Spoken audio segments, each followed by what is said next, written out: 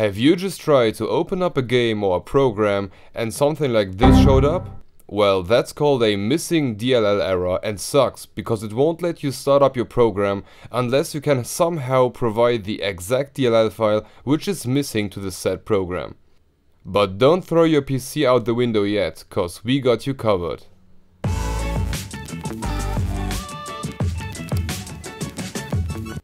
Before we start with the solution, we wanted to give you a short introduction into the problem itself.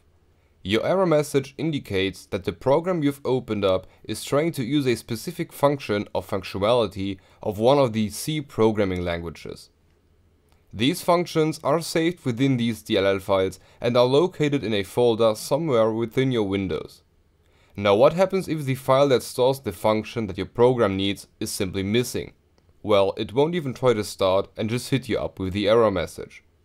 Usually this should not happen cause programs will install the DLL files which they need.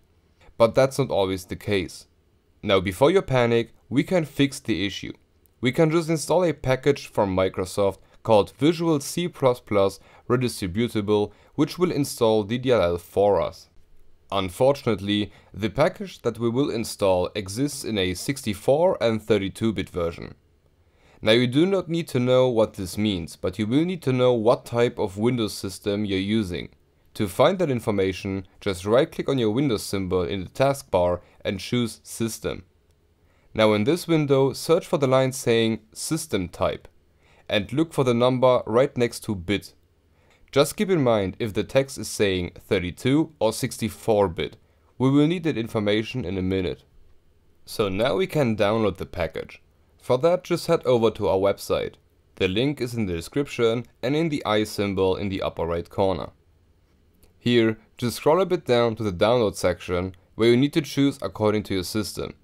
If you have a 32-bit Windows, download the 32-bit file, and if you have a 64-bit Windows, download the 64-bit file. So now we can open up the installer, check the mark next to I agree, and click on install and wait until the installation is finished. But in order to be sure that the DLL file will be loaded as it should, just restart your PC, just in case.